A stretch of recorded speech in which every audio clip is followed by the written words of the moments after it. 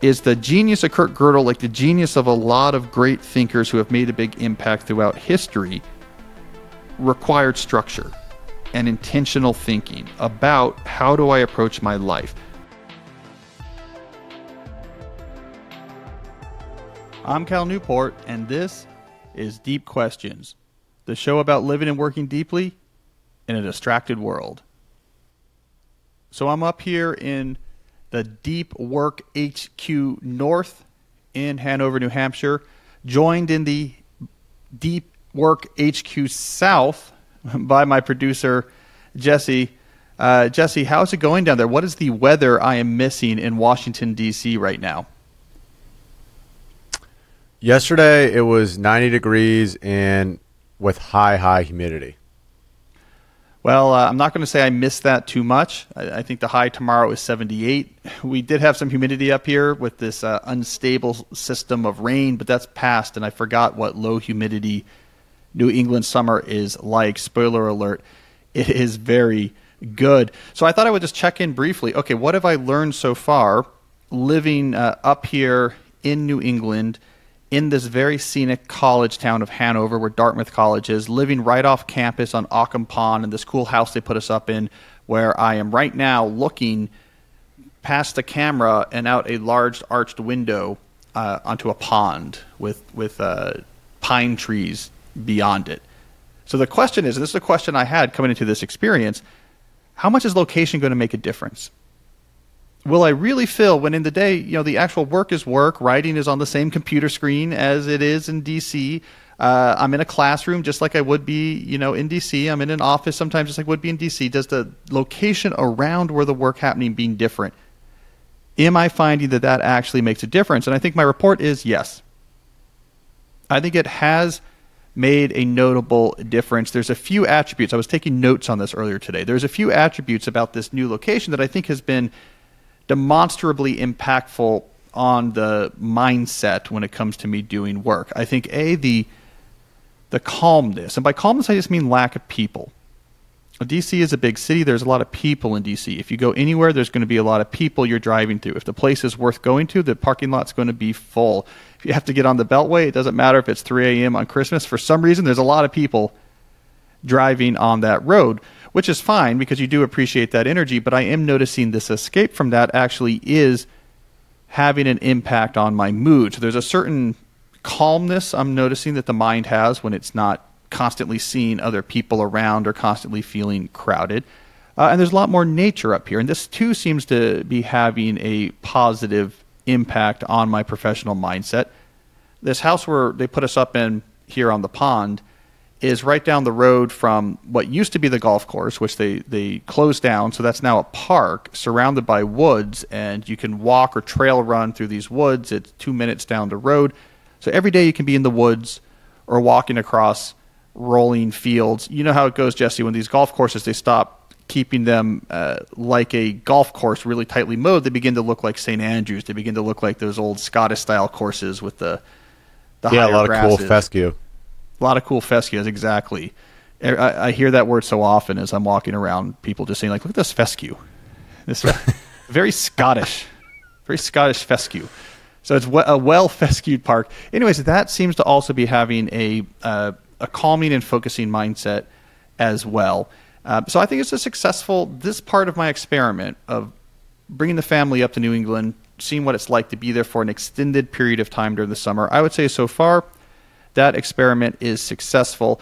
If I was to try to now imagine my ideal summer setup, so take the best of what I'm seeing here and combine it with other things I'm missing, I think probably what I would do in a world where just money was accessible and not a problem and anything is possible, I think probably what I would do from just what would be the best working environment status would be probably have a house.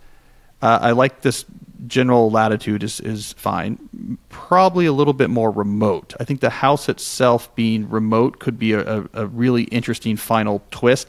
I really love the town here, but I live in a really cool small town already, so it's not that different. So I already can just walk into a really cool small town and know the people at the coffee shop. And so I love that, but I don't necessarily need to simulate that if I'm away for the summer. So I was thinking if I was really creating my ideal summer situation, this type of region, but maybe up in the hills or the mountains a little bit more.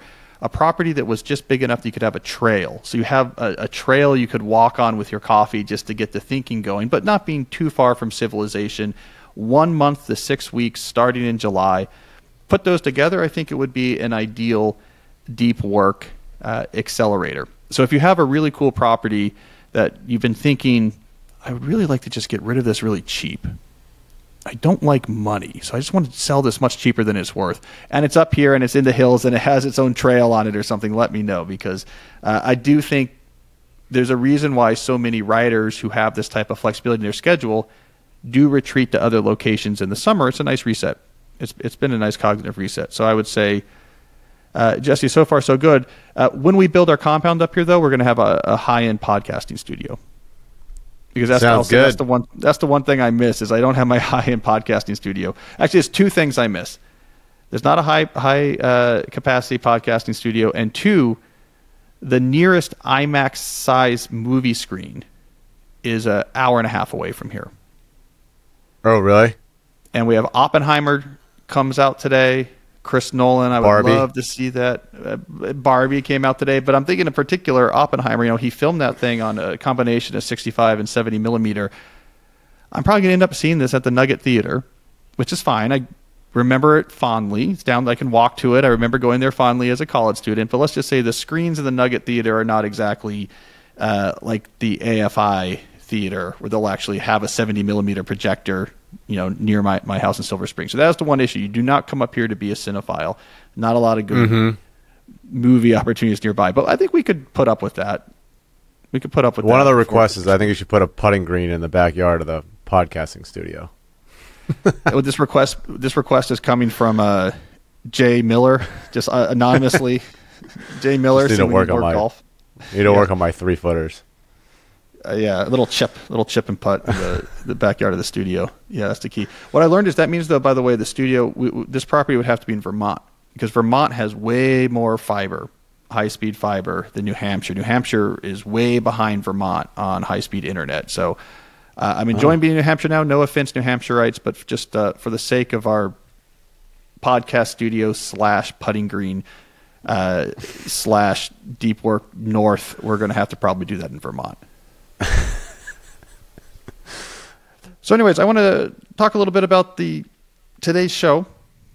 So for the deep dive, I'm going to go into something that a listener sent me that I thought was so cool that I thought we have to discuss this on the show. So we'll get into that in a second. We'll do some questions after that are vaguely related. Just as a spoiler alert for later in the show, I have heard your request, and I will check in later in the show on my Remarkable 2 tablet. And I will give you an update on how things are going with my Remarkable 2, what my review is so far. So we have all that going in the show. So let's start with the deep dive. What I want to do is actually highlight some scans that were sent to me from a listener named Alexander from Serbia.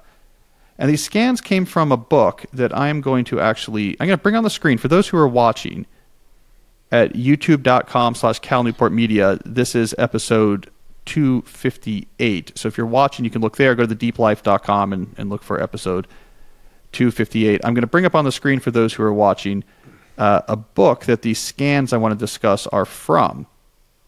All right, so this book is, I'll read it in the English, it's the Philosophical Notebooks of the famous logician and mathematician Kurt Gödel. So this was translated into English by Merlin Carl. So you can, it's his Gödel's notebooks, his personal notebooks. They've been translated, multi-volume, and you can actually go through and see the type of things that Kurt Gödel was writing. This listener, Alexander, sent me some really interesting pages excerpted from these notebooks that all focus on, we can think of as the deep life, time management, life management, the thoughts Gödel was having about how to structure his life, make best use of his time, push his life in the right direction. So that's really cool to see a true genius. We have a snapshot on how he was thinking about structuring his life to make it as deep and as effective as possible. Now, if you don't know who Kurt Gödel is, What you need to know is he's a 20th century logician and mathematician. Did a lot of his work when he was young this would have been like the 1930s, died in the 1970s. He's probably best known for his incompleteness theorems. These were considered very important. John von Neumann called this at some point like one of the most important things that was ever done in logic. He's been compared to Aristotle in terms of other comparable figures in terms of their impact on the study of logic. And the incompleteness theorems are beautiful and mathematically insightful, and basically what they show, and I won't get into too much nerdy detail here, but basically what he proved was any sufficiently complicated system of logic, so of axioms and inferences, is going to have statements that you can express that are true but cannot be proved true using that system. So this was the notion of incompleteness theorems, is that there was no, this is a big deal because at the time, motivated by the challenge set forth by the German mathematician David Hilbert, there was this idea that we can just we can reduce all of mathematical knowledge, everything that's true or not true, to a finite system of axioms and inferences from which everything true can be generated. And Gödel came in and said, no. Every sufficiently complicated system, be it math or any type of logical system, is going to be incomplete. It can't fully describe everything about itself that's true. And he did it in a really cool way. And I don't want to get too much into the nerd weeds here. I teach this sometimes in my graduate class. But basically what he did was he embedded whatever system you give him that's sufficiently complex. He showed how to embed certain logical statements into that system. And I'm really bastardizing this a little bit, but in essence, he showed you give me a sufficiently complex system, I can basically embed a statement that says something like, this statement is false. Now, not exactly that, of course, but one of these sort of a recursive, self-referential statement that was impossible to prove one way or the other. Now, it's a big simplification, but it was a really cool feat of logic. And it showed this whole program of unifying all logical truths with one system was never going to happen. If you were into that at the time, if you were Bertrand Russell in the 1920s or 30s, this was like a bomb going off. And then he came to the U.S. He was at the Institute for Advanced Studies. He had some issues later in life. Interesting guy. Turing met him. He was there at the same time as Einstein and von Neumann. So anyways, this is all to say Kurt Gödel is a very smart guy. And we have in his notebooks how he was thinking about structuring his life and work. So I'm going to load up some of these pages, and I'll read them out loud and put them on the screen, and we can react to them.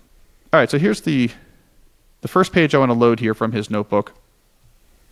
Let's see. Oh, interesting. 1 second here. By the way, if people are watching... interesting. Okay, if people are watching here, they're seeing me try to learn how the screen sharing works. So let me share a different screen here. This is fascinating audio, I'm sure, for everyone who's listening. Let's see here. There we go. All right, so I want to start. There we go. This is what I want to start with. All right, I'm learning how this works, Jesse. This is not our normal setup. What people don't know is in our normal setup, usually Jesse can manipulate what's on the screen or not using a switcher. And in our Deep Work HQ North, I'm doing this manually. Okay, so here's what I have on the screen now. This is a table of contents for the notebook from which we're pulling more of these notes. So we get a sense of the type of things Gödel cared about. So the content of this notebook, he labeled this notebook, as you'll see on the screen, time management. And then under time management, here are these scales he has. For each day separately, for each week precisely, roughly for several months. Now let's stop right there, because what we immediately see, and I didn't know this is the first time this week that I've seen these notebooks from Gödel, he was exactly thinking about what we call multi-scale productivity on this podcast.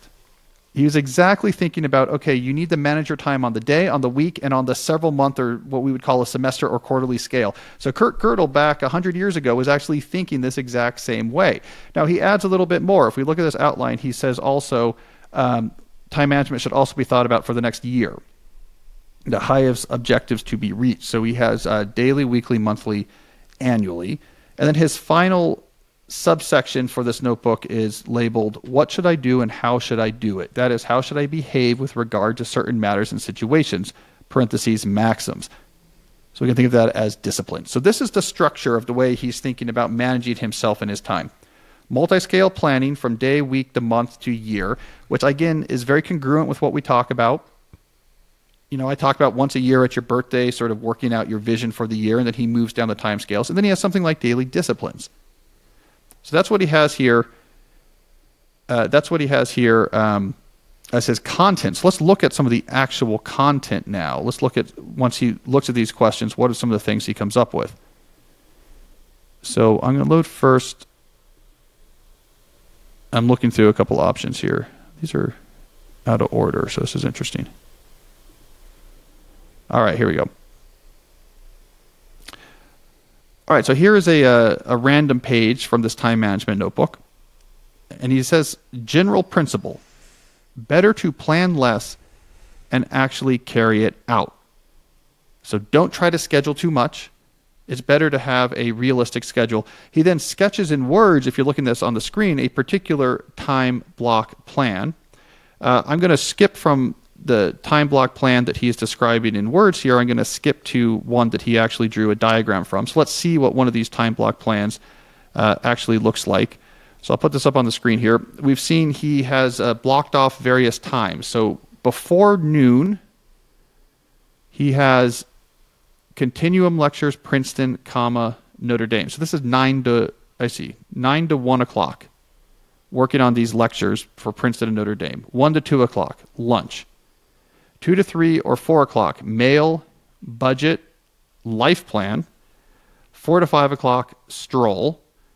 And then he has for Monday and Wednesdays, 2 o'clock, errands. Below that, he says, in spare time, theology, read mathematical papers, continue own work, resume time management on a small scale. So what we're seeing here, which is pretty cool, is that Godel is coming up with a time block template. He's saying, roughly, this is what I should be doing. I think this was a plan for a particular week. He's like, most days I should be working in the morning on this until I get to lunch, then do tasks in the afternoon, have an evening stroll. On 2 days out of the week, there's instead I'll do errands starting at 2 o'clock, and that might take longer.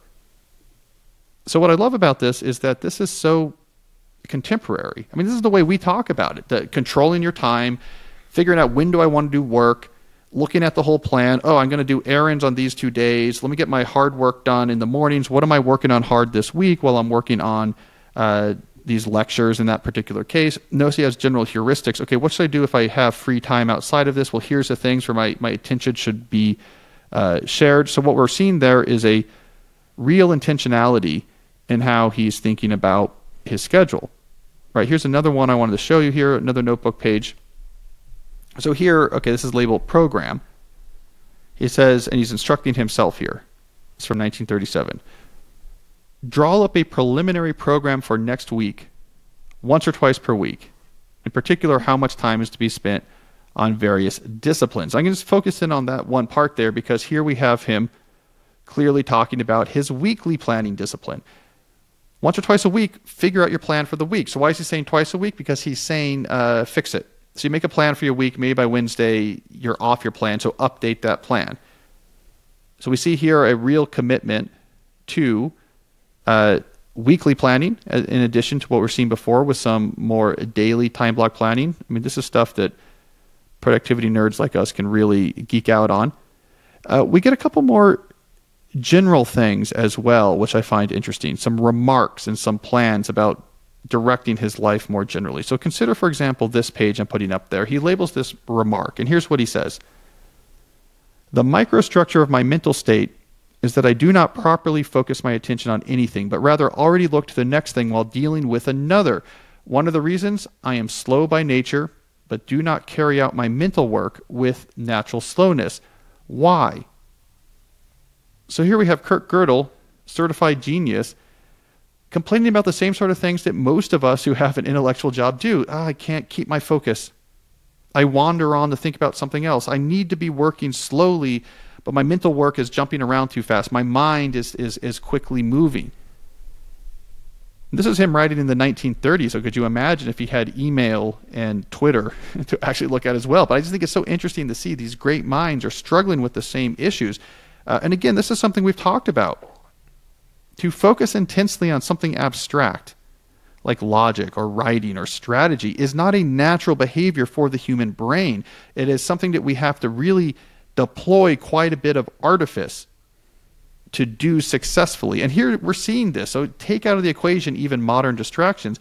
This great mind, working at the peak of his powers, is struggling to corral his brain. How do I keep focused on the thing I'm doing? I need to work slowly. This stuff is hard, but my brain wants to move ahead fastly. It's always, as he says here, looking ahead to the next thing while dealing with another. So these issues are timeless, and these issues around distraction are not something that is just new to our era. All right, here's another cool general life insight he has. He labels this maxim: more haste, less speed.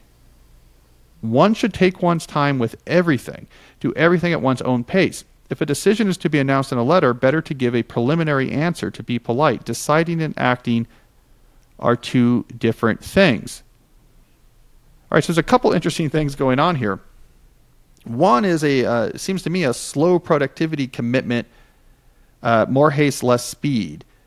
So don't procrastinate. This is what I'm reading this. More haste. Don't procrastinate. Don't put things off, but don't actually rush the thing you're doing. So give things the time it requires. One should take one's time with everything, but do the things that need to happen. Maybe this is how I'm reading this maxim. I think it's a maxim that puts a lot into it. Now his second example here, if a decision is to be announced in a letter, better to give a preliminary answer. Deciding and acting are two very different things. So again, what I interpret there, this is very practical. We're getting very practical here. He's saying if there's something you need to do that's really complicated or time-consuming, you want to take your time to do it. You want to give it the time it requires. So maybe just answer someone, say, hey, I will do this. Don't worry, I will do this, so that you're being polite, but take your time to actually do it. More haste, less speed. So you don't want to procrastinate. You don't want to put things off needlessly. If you're going to do something, commit to doing it. But when it comes time to actually executing, take the time it requires. Slow and steady. There's a lot being packed into some of these maxims here. All right, let's see. I think I have one more that I thought was interesting. All right, another maxim. Again, all from Kurt Gödel's notebooks. All right, here's what he writes here. To achieve certain abstract, parentheses, mental, spiritual things, one needs to adhere to a certain purely external, parentheses, physical rules. For example, get up at a certain time. Sit down at your desk to do work. Do not lie down. Have a notebook and scratch paper and pencils in front of you. Come up with time management every evening. Take along a note when going out and take it out and look at it after any errand. Spend a certain amount of time on something even when, and he goes on from there. So what he's saying here, which again is a point we've stumbled up across ourselves on this show more than once, is disciplines. To make practice on these sort of abstract goals, have daily disciplines that you just do that move you towards those abstract goals. Have the physical to support the mental and the spiritual. Don't just think about how I want to be a great thinker. Have a discipline of when I get up, when I go to my desk, what is on my desk. All the materials is right there. Have a plan. Make a plan for what exactly you're going to do with your time each evening for the day that follows next. So he has this very, again, rich, philosophically rich idea being packed into a small amount of text here. The structured physical unlocks the less structured, more impressive mental and spiritual. The other thing I want to point out about this is the way that time management as a term, this is a very early occurrence of the term time management. This is very interesting.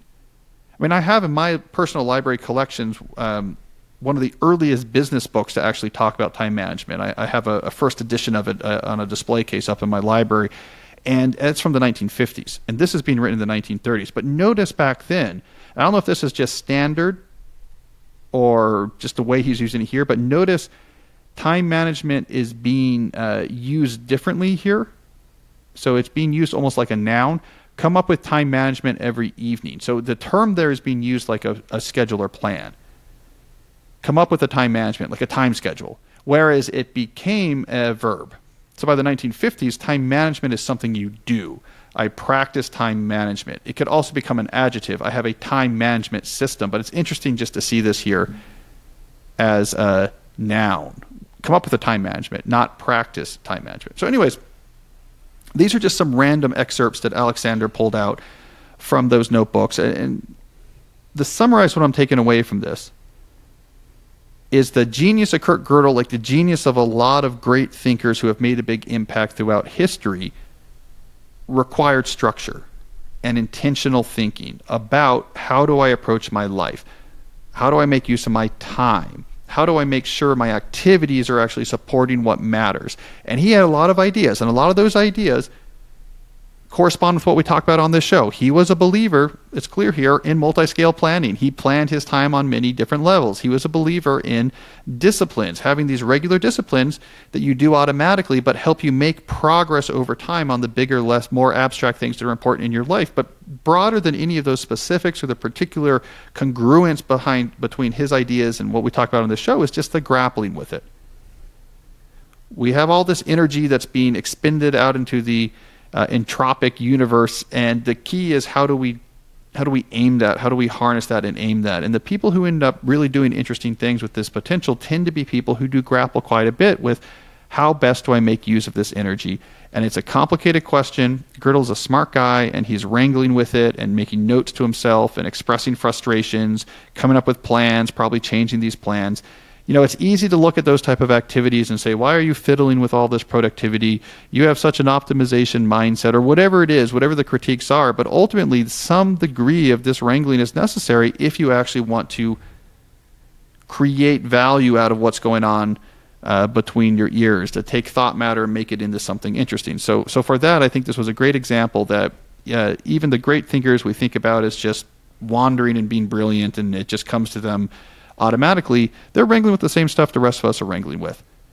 So Alexander from Serbia, thank you for passing along that particular notebook. I'll probably have to buy a copy of those English translations of those notebooks. That might be cool to have in the HQ or my library at home. But that was a lot of fun to see that. Was the time management every evening, is that equivalent of your shutdown essentially? That might be an interesting way of thinking about it. Yeah, sit down and make a plan for the next day. Could be his shutdown routine. There's some other, I didn't put him in here, there's some other time block plans in here where he talks about the evenings. And he definitely had a system for his evenings. Like when he, his evenings were all spent, I should have maybe put one of those in. A lot of his evening plans were focused on Adele. This person named Adele, who I'm assuming is his wife. Though I should probably go look that up. So that's what he was talking about. He was talking about time management for what he does in the evening, not the next day. Well, no. I think what he was saying there was make a plan for the next day in the evening so that you can hit the ground running. Okay, yeah. But he does have elsewhere in the notebooks a lot of thought about spending time with his wife and going for a walk and doing this and what time he's going to go to sleep. And so I think he did think a lot about that time outside. So those plans did seem to have an implicit transition. If you look in the notebook of, my work is done by 5, and then I'm really thinking about what I want to do with my time and my family else after work is over. So he clearly gave that a lot of thought as well. This is why maybe I should be keeping all my notebooks, because maybe one day we can have Cal's collection, Cal's philosophical notebooks. I think it would be less interesting, but maybe one day people could look at my time management strategies and wonder. Anyway, so I want to go on and do some questions that are vaguely related. Just in general, the questions I pulled out for today are vaguely related to just systematically planning how you manage your time in your life. So just sort of in this general sense of what Gödel was trying to do. Before we get to that, though, I want to mention some of the sponsors to make this show possible. In particular, this show is sponsored by BetterHelp. Now, I think Kurt Gödel was an interesting example to use before we got to this ad, because sort of famously later in life, Gödel struggled with mental health.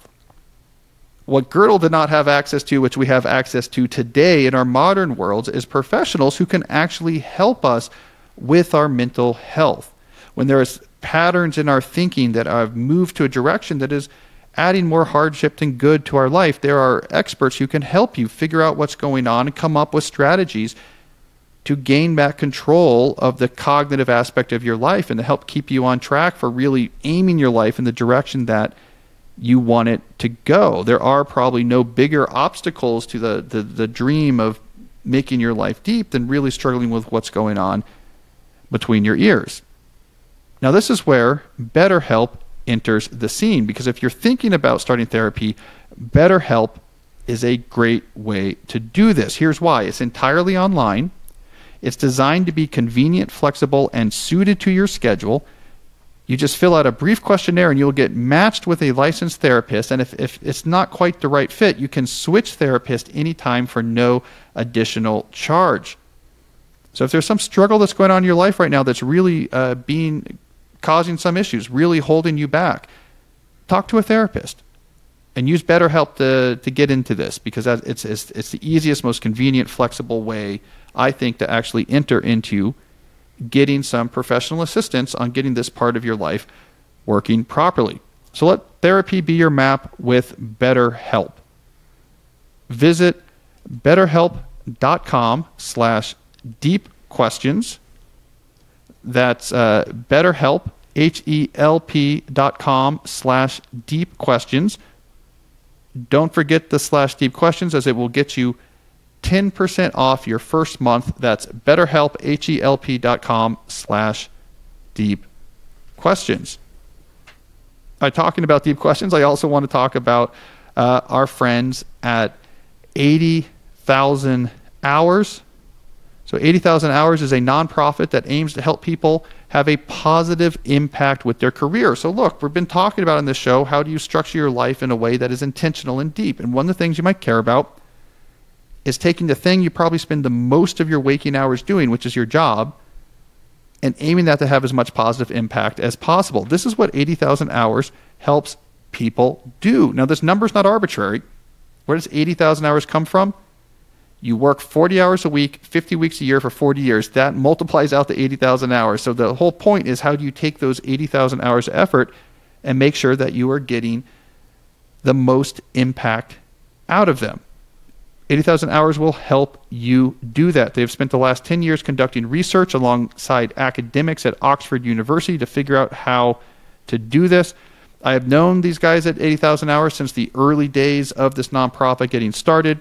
This is back when I was writing about career satisfaction was so good they can't ignore you, and we had huge overlap in the ways we were thinking about things. So I've known the 80,000 Hour people for probably a decade now. So I can tell you from a personal perspective, they really align with the way I think about jobs. They push really away from this mindset of just there's one job you're meant to do and follow your passion, and have this much more instrumental Cal Newport style vision for deploying your job towards certain ends, tweaking the attributes of your jobs, being more systematic when you think about how your job fits into your bigger goals. So they really are on board with the type of things I think about. So if you go to 80,000hours.org, you will find all of their research. You will find all of their guides about forming a high impact career. They also have a podcast where they host unusually in-depth conversations with experts on the world's most pressing problems. They really get some smart people on there. Check out the David Chalmers interview on artificial consciousness. If you're interested in AI, you have to listen to that one. And they have a job board where they have a curated and constantly updated list of hundreds of active job openings that they think might have a particularly big impact. So 80,000 Hours, we are on the same wavelength here when it comes to how to think about jobs and the way we actually think about things. So I'm going to suggest you go over to 80,000hours.org, add a /deep to the end of that. Go to 80,000hours.org/deep. That way they'll know you came from me. Everything there is free. It's a nonprofit. They only want to aim to help you out. So go check it out at 80,000hours.org/deep. If you're there, join their newsletter. You might as well, because they will send you a free copy of their in-depth research-led career guide. That's 80,000hours.org/deep. All right, Jesse, let's go deep now on some questions. We will now put on our Kurt Godel hat and try to figure out how we too can systematically structure our life to If not solve the incompleteness theorems, at least do something worthwhile. Who's our first question today? All right, first question's from Rito. Rito says, outside of work, I keep jumping from one thing to another without gaining much progress. I start with a lot of excitement, and when the rubber hits the road, after a short while, I lose interest and jump to another thing because that's exciting. How do I keep doing what I start? Well, Rito, this is a very common issue, so I'm glad you brought it up. There's nothing unusual that you're struggling with this. The fact that we're talking about projects outside of work makes this problem even more acute, because when you're working on a project, of course, for your job, there's a real natural incentive to keep going, which is my boss wants me to do this. And if I don't do this, it's going to be a problem, and I don't want it to be a problem because they give me money for this job and I need the money to live. In work, motivation can be much easier. For projects outside of work, the type of things we talk about in so many of the deep life buckets we tackle on this show, motivation gets harder. So I have a couple things to suggest for you here. First, I'm going to say let's get smarter about how you choose these non-professional projects, especially if you are having trouble right now following through. I'm going to suggest you move to smaller projects that are more tractable. You understand how to accomplish them and what it means to finish them, and it's not that far away. 3 weeks I can be done. 2 weeks I could do this. This is something I'm going to do this weekend. And you want to focus on projects early on that have a tangible, immediate benefit. It's going to take me a week, and when I'm done, I will have built this thing. I will have finished this running route. I will have started this new workout routine. Whatever it is, it's very tangible. I've done it. Here's the benefit. Because what I'm going to suggest here is that at first you want to stack these smaller, more self-contained projects on top of each other to make progress in a direction you care about, as opposed to, as an alternative, trying to come up with just one massive project. So if there's an area of your life, you say, I want to get really into making, DIY making with printers and laser cutters or this or that. You could set some big project of, okay, I'm going to go rent the space and build a big lab and get really good at making things and be like Adam Savage in his cave. But that's a huge project. And if you're already struggling with non-professional motivation, that's going to peter out. It seems endless. It's difficult to get stuck. So what you want to do instead is stack smaller projects. I want to buy these two very specific pieces of supplies and build this thing, and it's going to take me a week. All right, now this weekend I'm going to go to the garage, and I want to clear out a corner. I'm going to set up this desk and buy a task light and make a sort of small little space in there. Okay, that's tractable. That's done. All right, now I'm going to build this more elaborate project. It's going to take me another week. Right, so you're doing these smaller self-contained projects that you can push through and finish pretty quickly, and they're stacking up to push you continually in the direction of what you more broadly want to accomplish, like in this example, to be someone who has DIY making as a bigger part of their life. So you're stacking smaller tractable projects, not trying to take on giant projects. You could see the same thing when fitness. You could say, okay, I want to look like Chris Pratt in Jurassic World. My boys and I watched that last night. That's a huge goal, right? That's like very difficult to do, and it's 3 hours a day of training, and you're probably not going to get there, and you lose interest in it. That's too broad. But what you could do is take the first step towards getting into better shape. Okay, so this is what I want to do. Is I want to have a cardiovascular habit, so I'm going to research and buy the right shoes and get a route and get some baseline times for that route and have a thing up on the wall where I keep track of what my times are. And you do that, and after a week, you're like, okay, I've done that thing, and now I know how to run, I have the ability to run, I can keep track of my route times. And that's just like a step in the right direction. Or it's, okay, I'm going to buy this particular type of fitness equipment and see if I can do 1 week of this program. So I have a routine for that. So these are smaller things that, again, can stack and move you in the right direction. Okay, now once you have these smaller projects, you're stacking smaller projects, deploy pre-scheduled time and daily disciplines to help make it automatic. If you fall back on, am I in the mood to run today? Am I in the mood to work on my DIY project today? Too often the answer is going to be no. So you want that time when you're doing your weekly plan to be pre-scheduled. Put it on your calendar. This is when I do it. If possible, make something special around it. I'm coming home from work early. I'm taking an extended lunch hour. I'm going into work late this day so that I can get this run in or work on this project, right? So you're specially protecting the time, not putting it into the whatever dregs happen to be available. daily disciplines are great. If it's like, this is just what I do, I exercise, I go for a run right after work every day, I come in the door, change, do that, and then that's really when my day is over and I'm back home for my family. So daily disciplines plus pre-scheduled time. Don't leave it up to your own motivation in the moment. Now here's the thing, Rito, if you do this for a while, as we talked about, I think 2 episodes ago, or maybe this was even last episode, your sense of yourself will change. In particular, your sense of yourself as a disciplined person who can make consistent progress on a hard project. That sense of yourself will develop. Discipline is not, we've talked about this before on the show, discipline is not a approach you can decide to take. It's not an attribute you can turn off and on. Oh, I think I should be more disciplined. It's an identity. It's something you feel about yourself. I'm a disciplined person or I'm not. And the only way to develop that identity is to actually make progress on completing things. You make things that you can tractably complete. You schedule that time on your calendar. You do daily disciplines. You do this for 6 months. And you're going to find yourself in the future saying, you know what? I don't need to break it up so much. I see myself as someone who can take on and follow through on big projects. So that will get easier. Anyways, great question though, Rito. I do appreciate that. I will say, Jesse, Chris Pratt was muscular in that movie. That was my main takeaway. Yeah. Were you following his workout or was that somebody else? That was someone else. Though I was doing... that was Thor, right? Thor. Chris Hemsworth. I did his program. I got his app Sinner, and I did go through it was 3 or 4 months, and he had a program for, you could do it with dumbbells only, so like the home gym. And I finished it up here because I have membership at the gym. So I did go through that program. I liked it. Nice. But here's the thing. It's not what he's doing. they're lifting a lot harder. Here's the other thing I found out about doing the weird stuff for the movies is so much of that is diet too.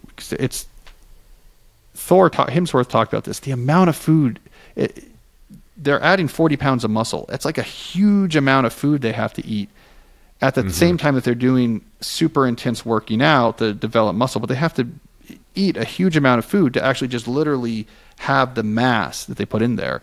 At the same time, they're also cutting and so they're cutting body fat while consuming just huge amounts of boring food. It doesn't sound fun. I'm sure those guys that have to do those roles are like, oh my God, 6 months of this. Right. But I digress. All right, let's do another question. What do we got? All right. Next question is from Lily.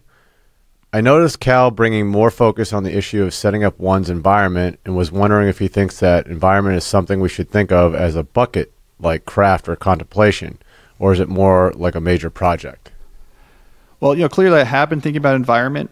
Being up here in the Deep Work HQ North, as we talked about in the opening of the show, I have been finding being in this different, quieter, more natural location that's different than my normal routines, as I predict, is making a big impact. I do think it does support clearer thinking. I do think it does support more insight. I do think it does support a sense of cognitive recharge. So yes, I'm as Lily's pointing out, a big believer in environment, and don't think we don't think enough about it. So where does this fit into our contemplation of the deep life? Well, I think it fits more neatly when we switch to the deep life stack. So we've been shifting from this conception of the deep life on the show as just being made up of buckets that you address, and we've instead changed to this notion of the deep life as being a stack with different layers that build on each other. And you work your way through and establish each layer till you get to the top, and you can iterate and go back through again and again, and that's the iterative process of forming the deep life. Now in our deep life stack, what's the topmost layer? It's the vision layer. It's the layer in which you plan for the remarkable. So below this, you have all the other things that help you get there and also just give you a strong foundation in your life. Remember, you start with discipline, reestablishing discipline. Then you move on to values. Here is my code, and here is the for how I live my life in good times and bad, and here's the rituals that I have in my life to help keep me constantly reconnected to the core elements of that code that just helps me live and understand that. Then on top of that, depending on which version of the stack we have, You either go right to calm, where you control your time and obligations for calm, or you can add in, which I've been doing more recently in my thinking, a service layer, serving people around you. So you want to make sure that you're connecting to other people and leading other people and serving other people, because that's at the core of our species. Then you get the calm layer, where you're finding calm by controlling your time and obligations. So now you have the breathing room to actually do things. You have the breathing room to actually have insight. And on top of all of that is plan for the remarkable, the vision layer. And in that layer is where you take a particular target and say, I want to push this part of my life to something more remarkable. And building off all these other layers below, I'm much more well-suited to do that. I'm much more well-suited to understand what's important to me, and I'm much more well-suited to succeed with the goal of pushing a part of my life to be more remarkable. Overhauling parts of your environment would be one of these types of projects you would do at that top layer. So at this, you're constantly coming back to this top layer, and as you iterate and say, what's another part of my life I want to push towards being remarkable? That's where I think that happens. And so it might mean, okay, as I'm working on my top layer, I'm going to take a portion of my house and I'm going to completely change it to be much more dramatic as a place for doing work. Or it could be something much broader, like I want a deep work HQ North. I want property that I go to for six weeks a year, and how am I going to make that happen? I have to start thinking through. It would be really remarkable, but how am I going to make that happen? So I think with the deep life stack, these type of things make more sense. The place you're going to spend your most time once you've really got these other layers locked in is going to be that top layer, where you're just systematically taking parts of your life that are important to you and making it more remarkable. Things about your job, things about your fitness, things about intense leisure, very serious leisure habits you have, and things like the spaces you're in. So I'll say, Jesse, for example, I've been motivated, I think this academic year, I have a couple spaces in mind back in DC where I want to start doing some work. And I think one of them is I want to do another update to the HQ. Let's keep pushing this thing. I think the office of the HQ, I think we could make that cooler. Like, I'm thinking about, I think the desks we have in there are a little rickety. Like, let's get some, really? Don't you think? Like, what if we got some really solid, maybe just custom built wood all the way around the room that you could just thunk down on that thing, and it's not, this shaky thing. There's nothing on the walls there. I want to cover the whole one. Yeah, we should hang wall. that. We should hang that one picture. Yeah, we have this great piece of artwork that the grandkids of the artist. This is an artist whose work hangs in MoMA. We have this great piece of artwork that is, she was taking circuit schematics in the 1950s and 60s and building abstract artworks out of them. We have a great framed piece of artwork her grandkids sent us, and we just have to hang it. I want to put a whole pegboard on the wall across from the 3D printer, like in a workshop, from which you can hang tools and all the different stuff that's being used in the maker portion of the office. So we have like tools and things hanging off the wall there. That'd be cool. I think it'd be cool. Yeah, I think it'd be cool. The desk, the desk idea is good too. Yeah, like get real all the way around the room, kind of really cool custom. So it's really solid. So you can just have one chair and just be rolling. Like here's the monitor. You can go over to the printers and stuff. You can go over to the workbench side and have like task lights. Anyways, I want to make that room really cool. So I have that type of thought in mind. I'm continuing to work on some of the spaces at my house. So I'm thinking about it. I think spaces is cool. And I want to, when I'm planning for the remarkable, I want to have more focus on spaces. You know what I want? I think would be cool. I think we need an on-air light outside our studio. It's a small thing, but I think that'd be cool. Yeah, that would be cool. Just turn that thing on.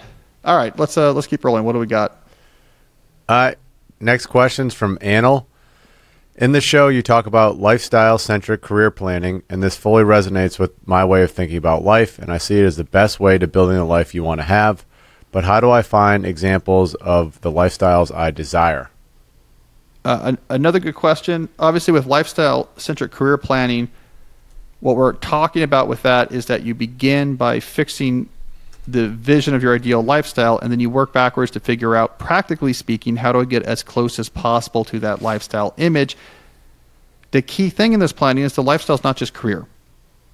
It's all aspects of your life. What type of place do you live? I mean, are you on a mountain? Are you in a small town? Are you in a high rise in the city and going to coffee shops where there's a vibrant discussion? Or is it more you're going for walks in the woods? Is it you're near family and they're all coming over and it's like in the opening of that old NBC show Parenthood with sort of lights, cafe lights hanging in this yard and people are sitting around picnic tables? Like, what are you imagining? What is resonating? You're surfing out in the waves each morning, or it's more of a masters of the universe type. I'm controlling these businesses, or making moves and breaking things, and I have all these people who are working under me. All these type of visions. So you're making this concrete, tactile vision of a lifestyle that really resonates. And then you figure out, okay, how do I get there? And a big part of that answer is going to be the job portion. Well, okay, how am I going to, for this location, what type of job would have there? What flexibility do I need? What level do I need to be at? So it really helps you make career decisions pragmatically, but other things as well. What am I doing with the rest of my time? How am I structuring my life? Where am I living? Location decisions. So that's lifestyle-centric planning. And of course, the hard part is, how do you figure out that lifestyle? And I think the issue here is it sounds like you're looking for perhaps an individual to be the exemplar of everything you're looking for. Oh, this guy, I want to be Kurt Godel, And so let me just try to mimic everything he has in his lifestyle. That sometimes works, and it's great if it does. What I think is more common is that you're going to pick and choose aspects of lifestyles from different people that you're going to then put together into your own image. So what you're really looking for is you want to encounter real-life case studies of real people. And they could be people you know, or they could be famous people, or people you see on YouTube, or you watch a documentary about, or read about in books. And you've listened for this sense of resonance. And it's a really clear feeling where there's something about this person you're seeing in a video or in a book that just feels right. And then what you want to figure out is, what exactly about what I'm looking at here is causing that sense of resonance. And I would suggest you have a place to write this down. Everyone should have a notebook that's dedicated to just their life, the quest for a deeper life. This was, for me, famously my Moleskins. I'm now doing this in my Remarkable, which we'll talk about later. But you should have a notebook dedicated to this where you can keep track of these notes. And over time, you'll see certain things will come up again and again. This book, this documentary, this person I met, in all cases, it resonated with me because of this one aspect of their lives. And you'll see that thing show up again and again. So you say, great, this should be a part of my ideal lifestyle. And you have to keep in mind, sometimes these examples will be unusual, right? That the broader details of these examples that are spurring resonance might be completely foreign to anything you might want to do. Like, let me just give you a very concrete example. A lot of my listeners have sent me links to the documentary Jiro Dreams of Sushi. It's a great documentary about this, I think he's a 3-star Michelin chef. It's a sushi master. And his restaurant is in a subway station in Tokyo. There's nothing fancy. But his entire life is just obsessively mastering the art of doing sushi at the highest possible level. And people travel from all around the world to try to come to this small restaurant and sit at the counter inside a subway station. Now that resonated, for example, with a lot of my listeners, not because they want to be sushi chefs, not because they want to work long hours in a subway station. What was resonating? Craft.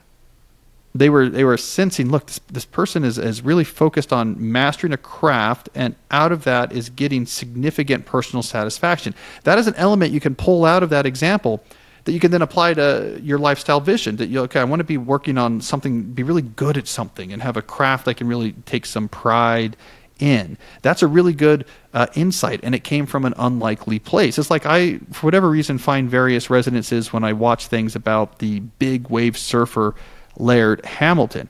I have no interest in being a big wave surfer. I don't trust going into the ocean. I don't trust making myself into shark food. I don't even like going in boats.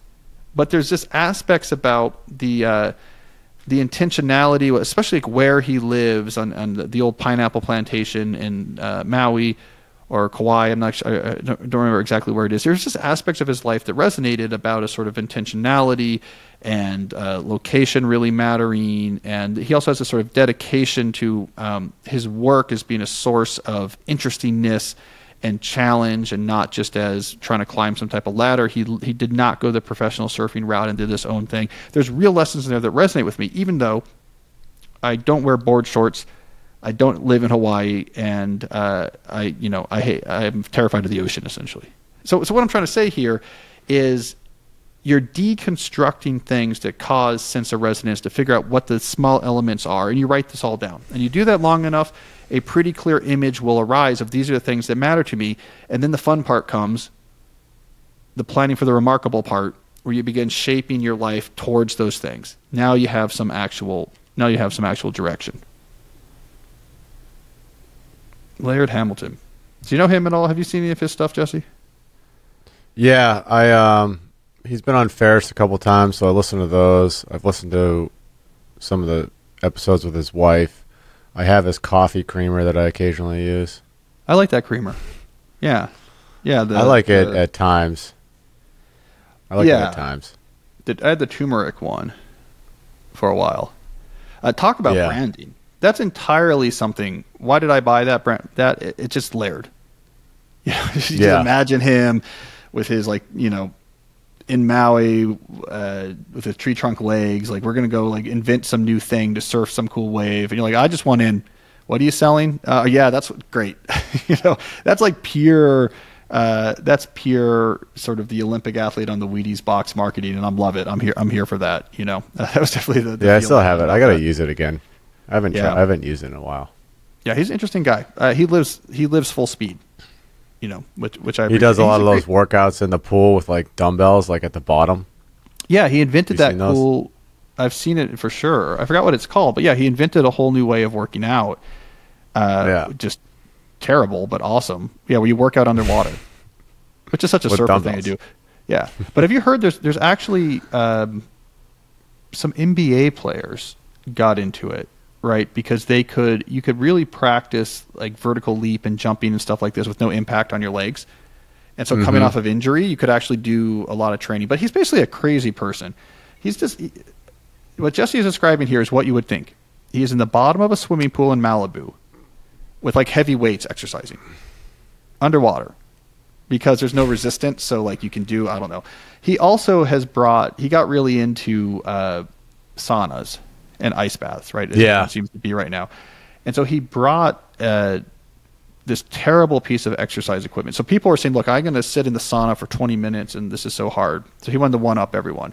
So he brought in one of these attack bike things. Have you seen these? It's the assault bikes. Assault bikes, yeah. Which is a very hard cardio workout, right? It's impossible. Use your arms, your legs. So he brought an assault bike into the sauna. So he said, I'm not just going to sit in the sauna. I'm going to do the hardest possible cardio exercise in the sauna. He wears oven mitts because the handlebars are too hot. They're going to burn his hands. So he's wearing oven mitts in a sauna, doing the hardest possible exercise before getting into an ice bath afterwards. He's a crazy man. And what I've learned about all that stuff and the saunas and the ice baths and all the craziness is, it's not so much about what exactly can we measure some particular physiological effect. I just think for these elite level athletes and training, they need discipline and challenge. I think this is partially why really extreme sauna ice bath challenge have worked their ways in the routine.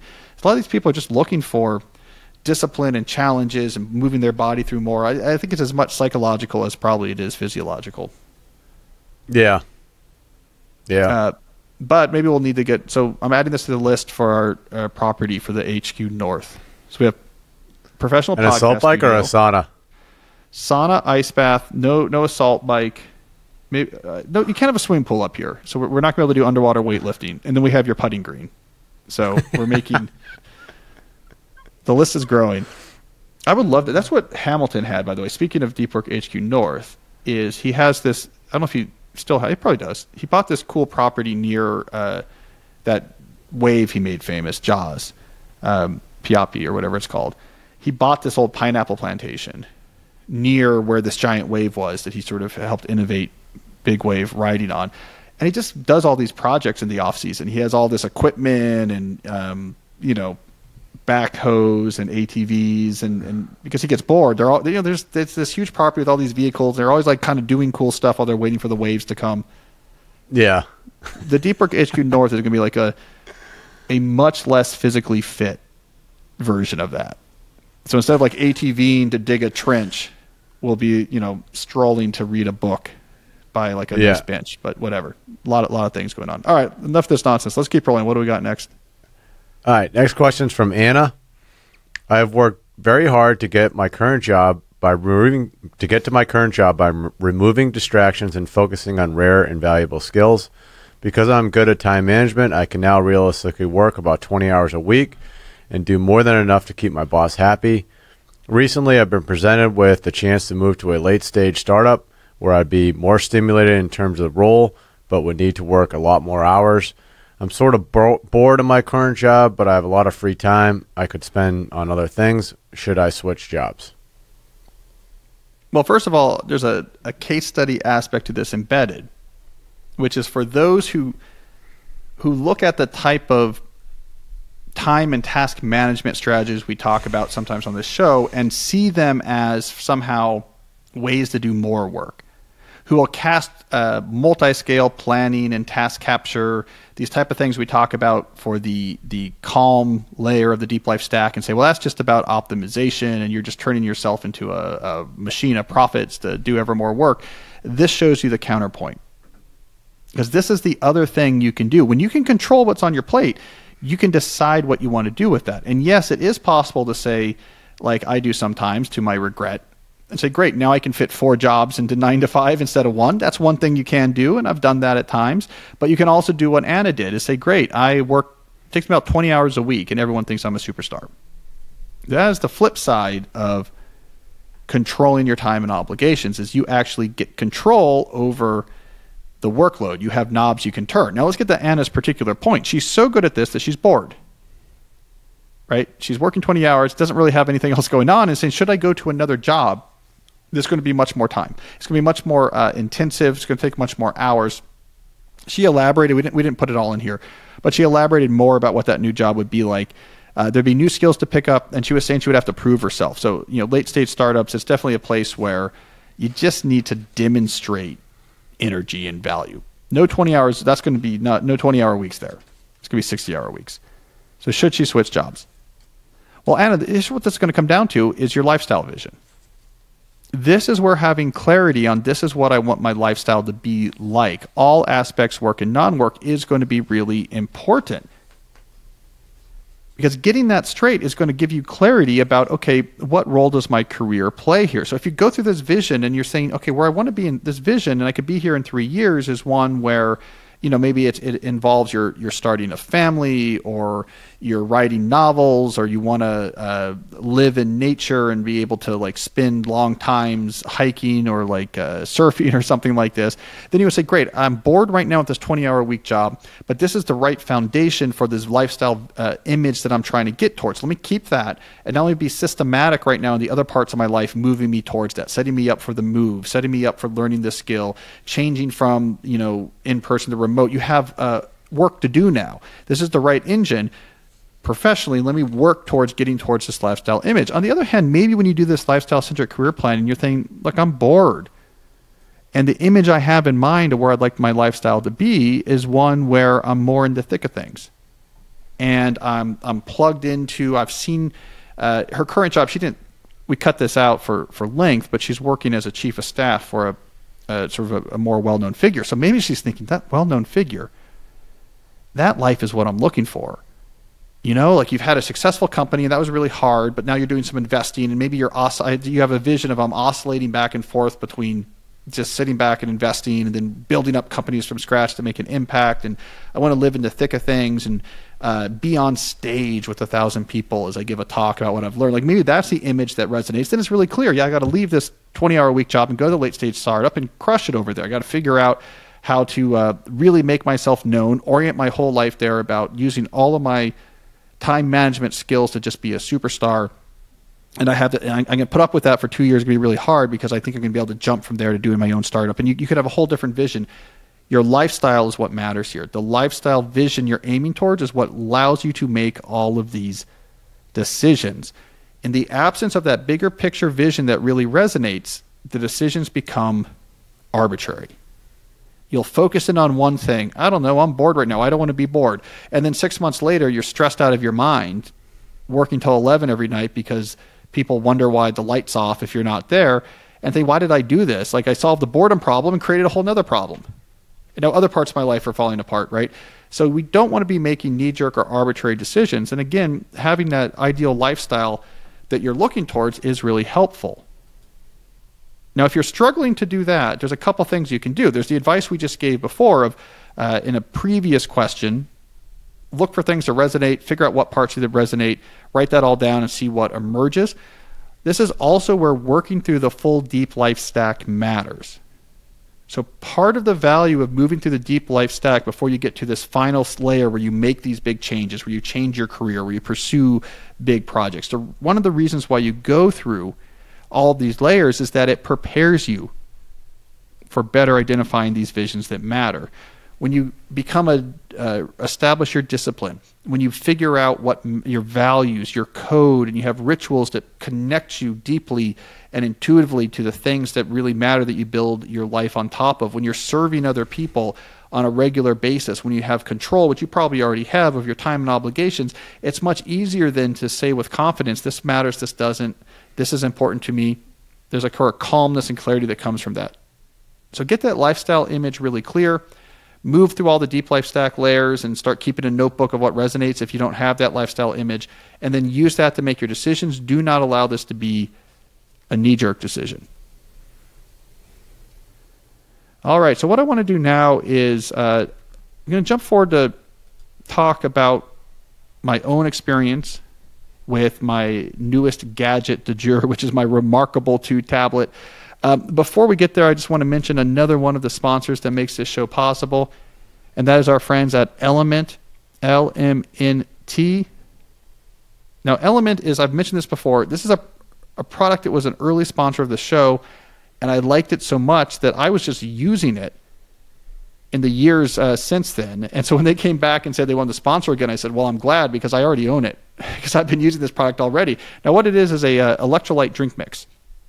There's everything you need and nothing you don't. So it has lots of salt, especially if you're sweating, which if you live in DC means basically all the time, but no sugar. So you have this science-backed electrolyte ratio, 1,000 milligrams sodium, 200 milligrams potassium, 60 milligrams magnesium, without sugar, without coloring, without artificial ingredients, no gluten, no filter, no BS. So you have the ability to keep up with electrolyte needs, even if you're keto or low carb or paleo or just don't want all of the weirdness that's in typical other sports drinks. So this is the way I use it, is when I exercise, I put LMNT in my water afterwards because I sweat a lot because it's roughly, and I'm looking at the National Weather Service here, 1 billion% humidity and terribly hot. That is the forecast in DC, basically from June through September. Stupidly hot and humid, I think, is the official term. If I go hiking for a long walk, I'm going to drink it. If I wake up feeling dehydrated, which often happens, I didn't get enough, I probably just didn't drink enough last night, put LMNT in the water. You can feel it, that it's giving you something you need, and it tastes great, but doesn't have all that junk in it. What I do is I titrate. So if I just had a real sweaty workout, I'll do a full packet, but maybe it's just the morning and I'm just feeling a little dried out, I might put half a packet into the water, so I'll sort of titrate with the packets. Anyways, I've tried a lot of different electrolyte mixes. Again, as a sweater, I need these. And this is the one, this is by far my favorite. So right now, LMNT is offering a free sample pack with any purchase.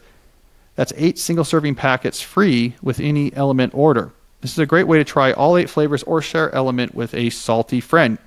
Get yours at drinklmnt.com/deep.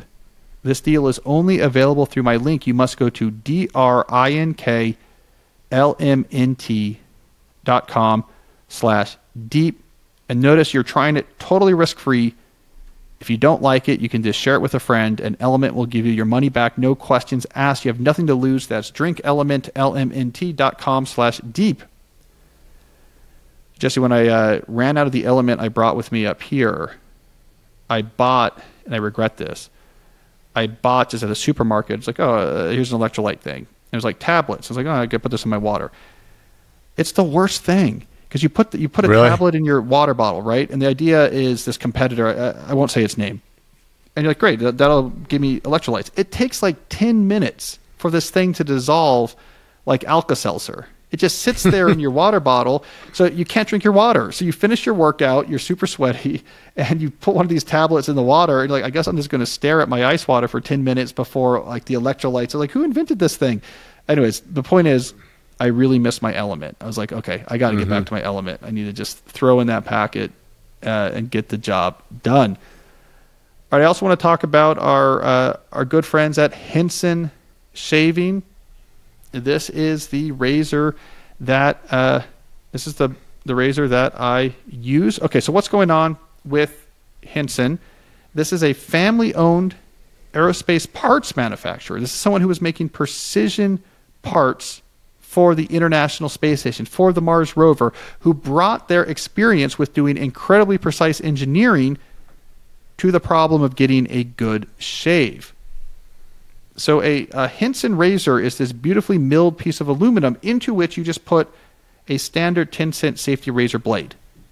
And you screw it on, and it's precisely milled so that you have just 0.0013 inches of blade extending past either side of the razor. What this means is when you shave, you're not going to get the diving board effect where the blade goes up and down. That's what caused nicks. That's what caused clogs. You instead get this really clean shave. And you get it without having to have 15 different razors in some plastic monstrosity that you bought at the drugstore. Because if you have one really well manufactured, if your razor is really well manufactured, you just need one blade to get a good shave. So this actually makes this an affordable way to get a good shave because, yeah, you pay more up front for the razor, but then you're just using these super cheap to buy blades. So it doesn't take long before the upkeep of your Henson is significantly cheaper than if you're using a subscription service and significantly cheaper than if you're trying to buy the big plastic packed blades at the drugstore. It is what I use. I love the shave. I also love how this thing works. And as someone who cares about technology, I love nothing more than just a really well-built thing that solves a problem well and does so efficiently. So it's time to say no to subscriptions and yes to a razor that will last you a lifetime. Visit hensonshaving.com/Cal to pick the razor for you and use code CAL and you will get 2 years worth of blades free. So the way to do this is just to add the 2-year supply of blades to your cart, and then when you type in CAL as your promo code, the price of those blades will drop to zero. That's 100 free blades when you head to hensonshaving.com/Cal and use that code CAL. All right, Jesse, the fans have been asking, I'm going to load up the website here. They've been asking about my experience with my Remarkable 2 tablet. I'm going to load it up. Yes, they have. Now, let's see here. I'm loading up the website here. So for those who are watching, again, this is youtube.com/Cal Newport Media. This is episode 258. Or at thedeeplife.com, episode 258. Let's load up this homepage for those who are watching so we can remember. All right, meet Remarkable, the paper tablet. All right, and as we watched this video before, we see a very well-dressed contemplative woman holding her Remarkable. Here's some pictures of it, as close to paper as it gets. So as you can see in this image here, the Remarkable, for those who don't know, is a electronic notebook. So you have it's a one page that you can write on. It's a Kindle style e-ink. So you write on this page and you see what you're writing like handwriting. So I'm showing some of this on the screen right now.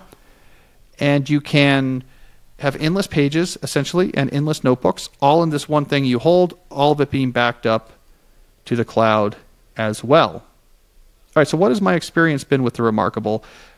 The headline is, I really like it.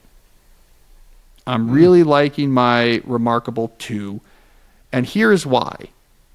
I had a lot of notebooks in my life. Because I have so many different things I do, these each had their own notebook. So I had a notebook, for example, for my moleskin, for keeping track of just my general life thoughts, the pursuit to have a deeper life, right? I would have notebooks for theory. I'm working on computer science papers. I need notebooks to work on ideas, mathematical equations, this or that. I would have multiple notebooks like this. I would have notebooks for planning around the business, the media company we run here. So thinking through what's our strategy, what's happening, what's our vision for the future. I have notebooks to keep track of like my specific, what's the specific plan, strategic plan I'm working on for, a particular part of my life, and I want to keep notes on it. I'll have a notebook for that as well. I'd have notebooks for book ideas, and then a notebook for each particular book I was working on, and then just a scratch notebooks because I need to just keep track of ideas. I'm at a meeting, I'm sketching out a plan. A lot of different notebooks were in my life, and I was constantly grabbing different notebooks and using some for other purposes. The Remarkable solved that problem. I just have a lot of notebooks. I counted. There's 9 I've started so far. They're all on the same device. So I can use the stylus, go over, select any notebook I want, start taking notes. And it's just there. And then if I want to do something else, I can switch over to that notebook, and it's right there. So I've really been enjoying that. It really has been solving the problem. I mean, basically the only paper notebook that this has not replaced is time block planning. And I tried this. I was like, hey, I wonder if I could just like build time block plans for Remarkable. I didn't like it, right? So that was the one place where I wanted spiral binding, like the new time block planner has. I wanted something tactile that I could write in and see next to me and lie flat next to me and work on throughout the day as I was working on other things. That's the only real paper notebook that's left in my life right now, is my time block planner. I really do need that to be analog and with me at all places, but I've had no problem moving my work notebooks, my planning notebooks, even my Moleskine notebooks. All that's worked well moving to the Remarkable. Now let me talk a little bit about how I function with it. The writing, I think, is great. It took me a little while to get used to it, like what's the right pressure. I use the fine liner at narrow. But once I got used to it, it really, for me, feels very much like a notebook writing on paper. My handwriting is the same as writing on paper. It's really identical. I really like that. I really like that experience. I've learned to use the highlighter a lot as well. So I like that I can highlight to emphasize things. I can highlight text. So just from an operational point, that's been great. It has endless scrolling, so you can make your page. You can scroll it down as long as you need, and then you can add pages. So you can scroll if a particular page you want to put more on it, you can just keep writing longer and longer. And then it's very easy just to jump to a new page. One thing I found myself doing is editing notebooks, which I can't do with paper notebooks, but I do like to do this here. So for example, I have a notebook where I'm working on the deep life stack, the ideas around the deep life stack, and my particular iteration through the deep life stack right now. And one of the things I did was, I had an early version of it on a new page, a better version of it, then a couple pages with a lot of notes on it. In that case, I actually went back and deleted some of the older pages and consolidated and rewrote here's the right way to do the stack right now. I've tried a bunch of versions. I don't want to keep trying. I deleted those and added a page and rewrote it right. So I find myself doing that sometimes with planning notebooks, is going back and deleting pages and re-summarizing them as I get better ideas around it. So that's an interesting twist I didn't expect myself to do. The backing up features work great. So the way it works is you have an app on your computer that if you open it, it mimics exactly the navigation of your Remarkable. And if you go to any of the notebooks in that navigation, all your pages, you can just read it all on your computer, and you can export any of those pages to PDF. I've done that sometimes to print some things. So can you, when you go on the desktop, can you go in there and type in there? No. So all you can do is see backups, and you can read what you wrote in the notebook. So you can't type in Remarkable either, right? Or is it all just right? Well, I'll get to that in a second, because you can, and I'll tell you my experience with that. But the way that app works, the desktop app works, it just shows you, it's a backup of all of your notes. And so the main useful thing for that is, if you lose your Remarkable, you have all your notes. If you buy a new Remarkable, I'm sure you can transfer it over. But you can print those things. Now, if there is something else so I haven't used these features yet, though it's activated. It does now have integration with Google Drive and with Dropbox. because you can bring files. I haven't done this yet, but I want to do more of this. You can bring PDFs onto the Remarkable, read them on the Remarkable, mark them up on the Remarkable. And so this is a place where you can be more interactive, is you can hook up a particular folder on the Remarkable with, let's say, a Dropbox folder. And now if you just put a document, like a PDF file, into that Dropbox folder, it will automatically appear on your Remarkable. And if on your Remarkable you write it, you annotate it, an annotated version of that document shows up in your Dropbox folder. So I think that's kind of cool. Same with Google Drive as well. So that's kind of cool. If you're, for example, need to edit some papers or something, you can just throw papers or articles into a Dropbox, and then you're on a train somewhere. They've all synced up onto your Remarkable, so you can read them and mark them up, and then later all of that annotation is resynchronized back up with your Dropbox. So at home on your computer, you can print things out with the marks and stuff like that. So I think that's a nice feature. But really, the thing is, you can't. So we're going to talk about shortcomings. I have 3 things to mention. This really is about using the notebook. So you can see the stuff you did on your computer, but you're not really supposed to be, it doesn't go back and forth. You can't update things on your computer and have that show up on your Remarkable. If you annotate a PDF file that syncs back to your Dropbox, it's going to be a new version of the file with the annotations. Right? Because it's its own proprietary world of marking and drawing and stuff like that the computer doesn't speak. I got the fancy folio that has this really cool built-in keyboard, so you can type on it, right? So it's actually the case can become like a surface thing where a keyboard comes out and it's up like a screen. You can type on it. I've not been using it. I used it a little bit, but the typing experience is not great because you don't have a lot of control over where the text is going to go.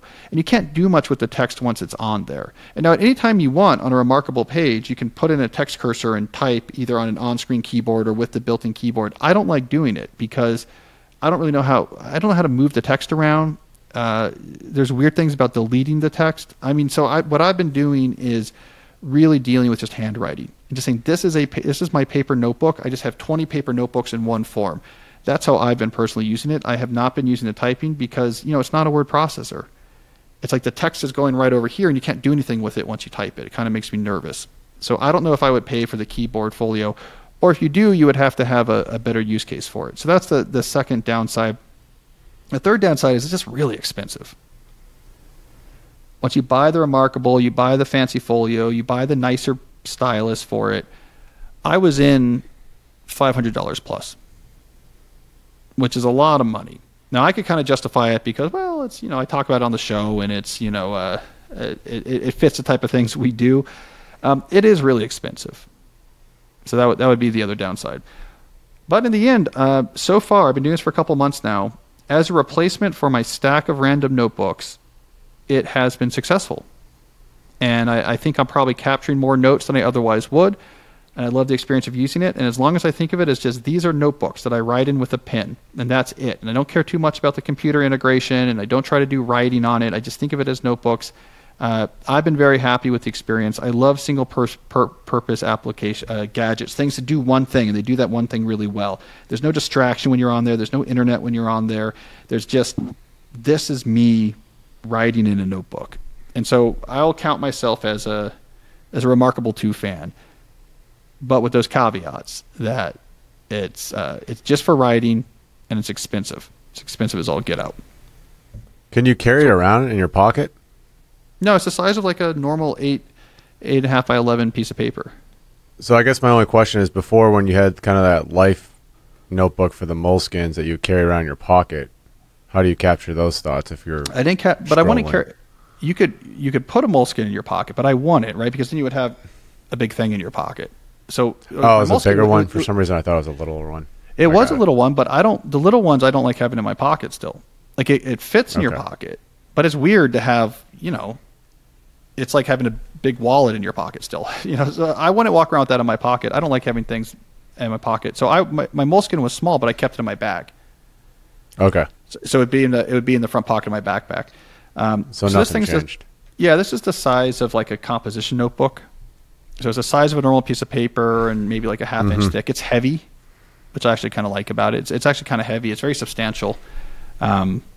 But so that hasn't been a problem because I wanted moleskin in my pocket. I would always moleskin in my bag anyway. So now I just throw this thing into my bag. That's the other downside. These are small things. The stylus magnets onto the side, which is cool. So it just sticks onto it, but you can't put in your bag that way because it'll get knocked off.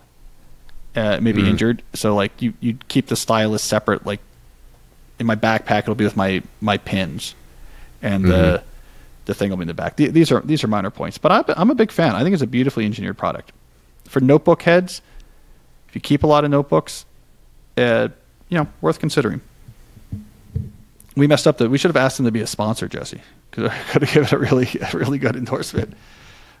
We should do more of that. Find things I love and then work backwards and ask the people to be like, you really need a sponsor. I've discovered a lot of things I love from sponsors approaching us, but that'd be cool. We should tell Remarkable, like, look, I love your thing, so you should be our sponsor. And also, we need 20 Remarkables. I want to just give them out like candy. Oh well. All right. Well, speaking of Remarkables, I should probably go take some notes, which is my way of saying we should probably wrap up this episode. So thank you, everyone, for listening.